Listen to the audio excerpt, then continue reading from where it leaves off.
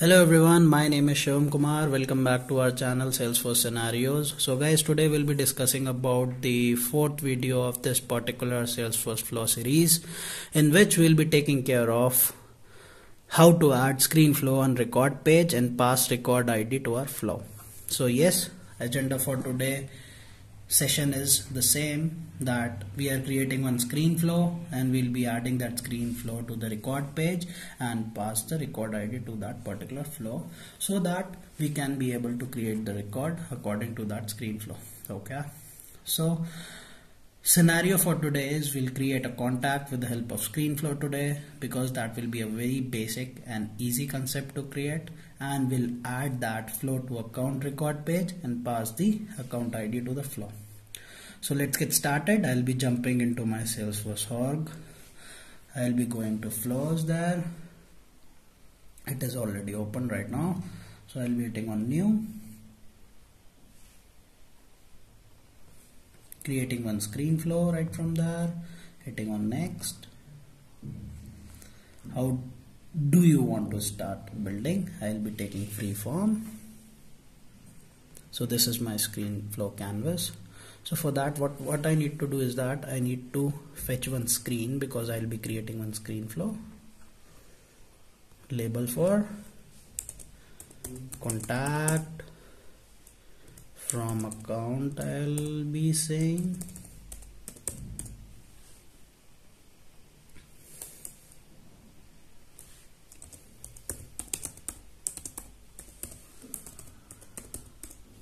contact from account.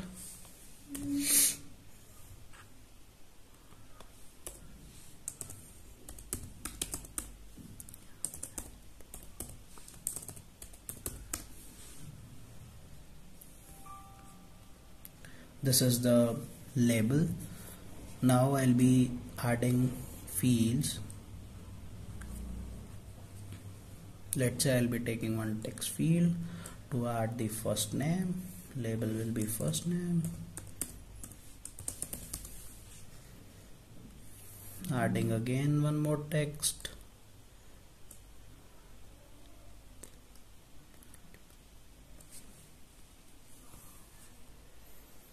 Label will be last name.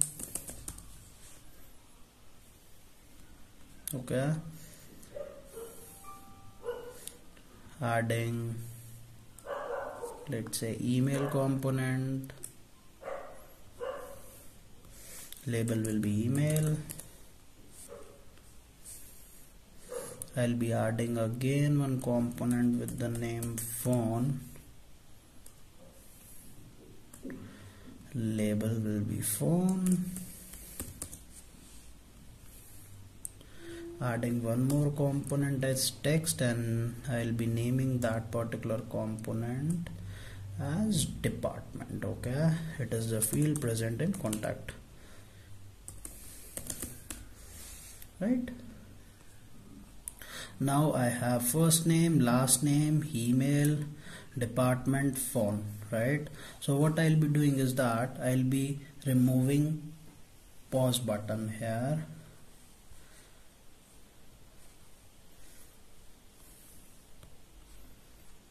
Going to configuration footer,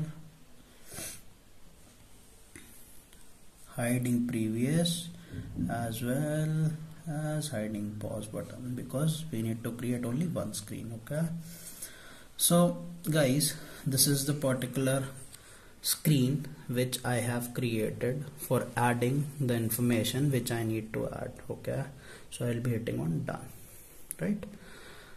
As you all know that our scenario is to add that particular screen flow to a record page, right? So I'll be going to manager, creating the new resource. I need to create one variable, and the API name of variable will be record ID, right? I'll be using that record ID. Data type will be text. Okay, and one more important thing is that availability outside the flow. I need to use that as available for input, because if we use that as available for input, then it will come when we are adding that particular flow to the record page. Okay, I'll be hitting on done. My record ID is also been created there. Going to the elements, adding one more screen, but for that only for contact I need one screen, so I'll be not adding another screen. Okay, what I'll be doing is that I'll be taking the data, create records,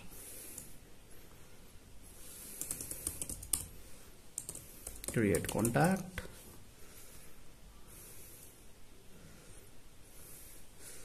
use separate resources and literals. Object will be contact,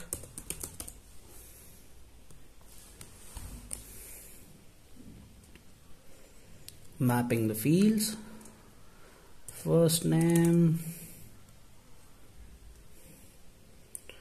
to the screen component first name, last name to the screen component last name,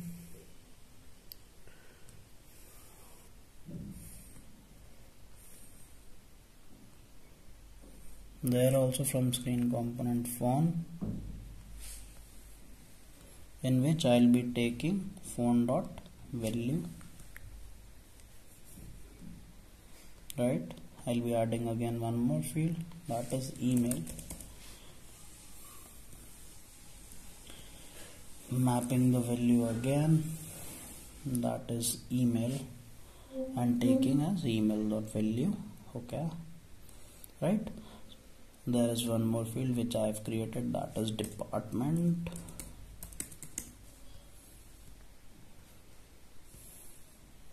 mapping that field with the department. Okay,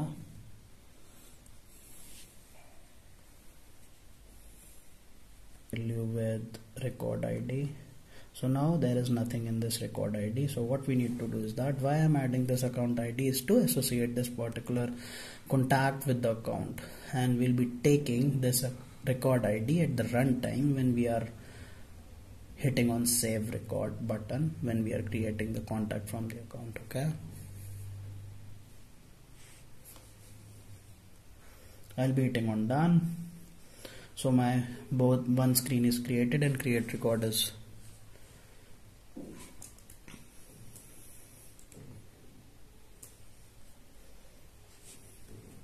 saving my flow, create contact, hitting on save.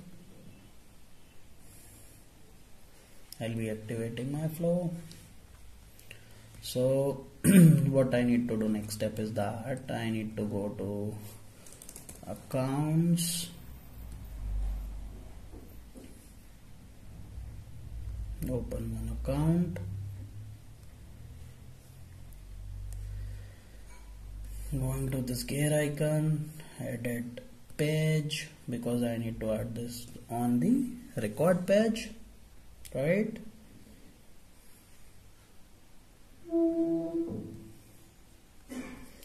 Taking the flow component from here, dragging and dropping before activity chatter,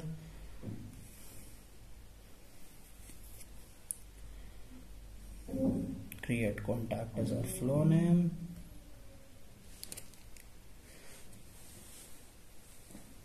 there is one checkbox there, pass record ID into this variable. I need to check that, so automatically record ID will come there. Okay, so I'll be hitting on save.